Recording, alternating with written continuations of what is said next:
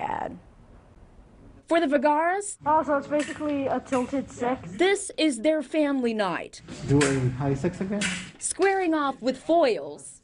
Well, that's a six. That's not a high six. Jason Vergara first learned to fence in the Philippines. Now he enjoys it with his daughter Jaden. Floating lunge.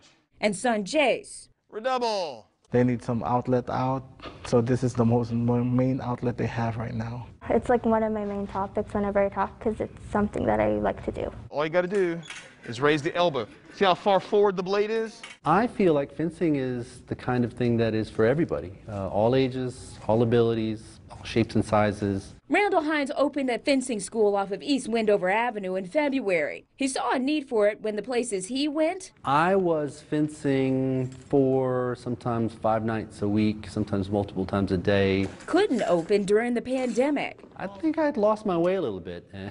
My wife, maybe she took a little pity on me and let us start to look for an investment. And long story short, we found this place and we took the plunge, and here we are. Relax, extend, and lunge at my chest.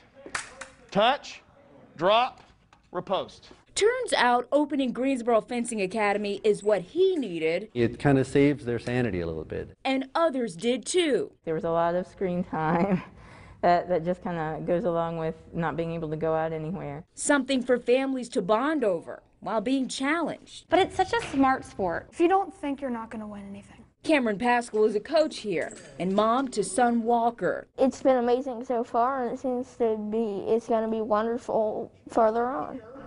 You hear the blades hit and it's in there and you're just like, I want to be out there. So you can't escape it. She's a parent with previous experience. There are also parents like Blair Weichel, inspired by her kids to take a poke at something new. Think about how good that is for a kid to go, I out-fenced this adult.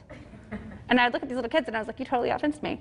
It was fair and square. You beat me, buddy. Seeing their children light up. Usually I want to do more. My favorite part is whenever we get on our gear. I mostly enjoy defense, seeing other kids around my age. And learn life lessons like patience, discipline, and commitment are things they don't want to back away from. For him to have the opportunity to find something he enjoys at this age, you know, it's wonderful. And it's time I get to spend with him. It's like kind of like our thing, and I couldn't ask for anything better.